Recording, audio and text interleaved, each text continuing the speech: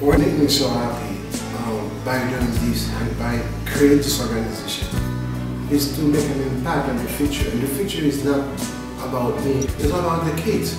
And the kids, when you make them happy, you can see what you was born for. So this is Christmas, and what have you done? Another year over, and a new one just begun. And so this is Christmas. What you're here for by helping others is by giving back to others. And Hope for the Foundation is all about giving back.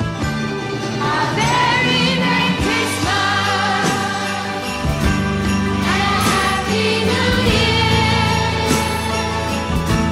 And I am thankful for Hope for Them for coming out today to PS6 to give these kids some toys. It was a really nice experience. All the smiles on the faces are priceless.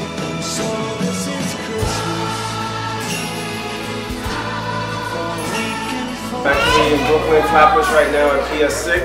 We're here with Hope for Them to provide gifts to the kids. We're just having fun with the kids, making sure that they have something to go away with for the new year, the holidays. I hope you can get involved at some point in time.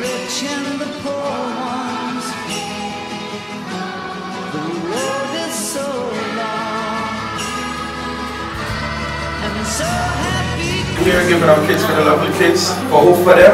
Right here in Brooklyn.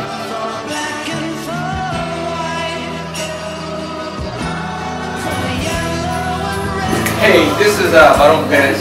I'm over here in PS6 in Brooklyn, making a difference with Mike Jean, the president of the organization, Hope for Them Foundation.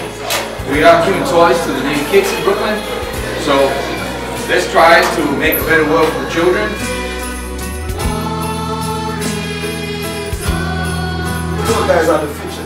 So which means we depend on you guys, on your behavior, which means you must learn and listen to your teacher.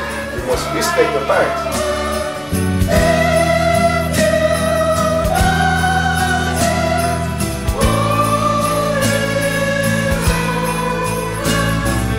Hello everyone, my name is Nadia, Dieudonne, and I'm a teacher here at PS6. I would love to thank Hope for Them Foundation for coming out today to spread the holiday cheer with my students.